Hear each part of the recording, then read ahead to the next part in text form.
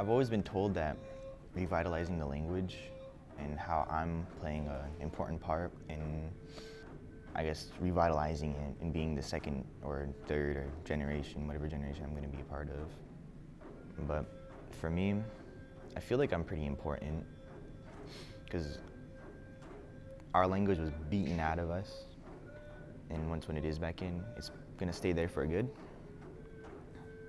I think it was about 5 years ago when I started learning the language.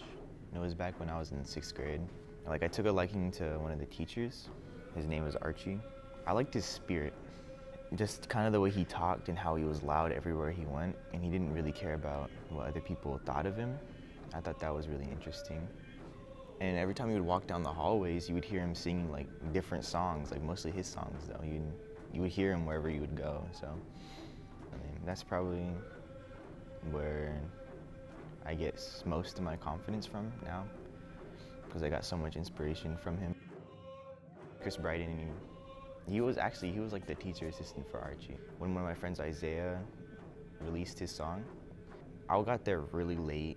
Like, I want to say like 40 minutes late. At the very, very end, when everybody was drumming everybody out, I got there. And everybody but me got gifts, but Chris Bryden walked up to me with like a cedar armband and a wool headband, and he gave it to me. And then he was like, "Do you want to go paddle?" And I was like, "What?" And then he handed me like this little paddle from behind his back. He like whipped it out like a sword, and then he handed it to me and was like, "Go dance."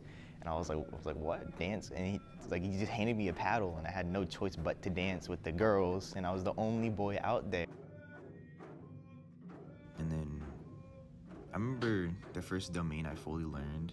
I didn't get it from memory, but I like knew how to say all the words, and it made me feel pretty good.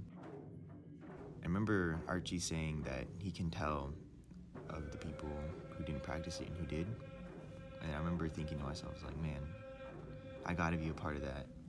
And that's around the time where Miss Laux found me also and started giving me advice when I would need it or when I would ask for it. Miss Laux, like, I guess kind of pulled me into her classroom, like asking me when I'm gonna visit her again, and enticing me by giving me food by going into her classroom and just talking to her, so I wouldn't really like let go of the culture that I was learning. Another person who inspires me now is Suela. Suela has really influenced me to be more healthy and make healthier life choices. When he would speak, he has like a very like fluid tone, like he knows what he's talking about. How I see my Twashutsid pathway is Archie is the one that showed me the path. Miss Laux is the one that is like the guiding light for my path, and Suela is the one paving the path for me. There's another teacher that inspired me to, I guess he's like more of like an uncle to me. His name is Carl. When he knows you can do something, he'll keep on asking you to do it over and over and over again. Every time he knows I can do something, he would ask me to do the same thing again, and then again and again whenever you need me to. I really appreciate him for that. I remember there was this one time when I was speaking in an assembly and I started stuttering, like I just started choking up. And then I heard Carl like say, "You got this," like really loudly. And then that really gave me the, I guess, kick to get through the rest of it. After like the 3rd year of doing Twashutsid, I started really seeing myself doing Twashutsid in the future. And there's just something like cool about knowing a language that nobody else knows. Like, you can go to anywhere and just say like whatever you want and nobody will know what it means. There's no way I'm gonna forget it either. I'm already playing a pretty vital role, and I feel like my role is nowhere even near being done,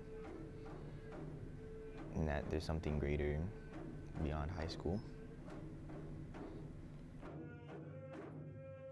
Tsitsa, Tsitsa.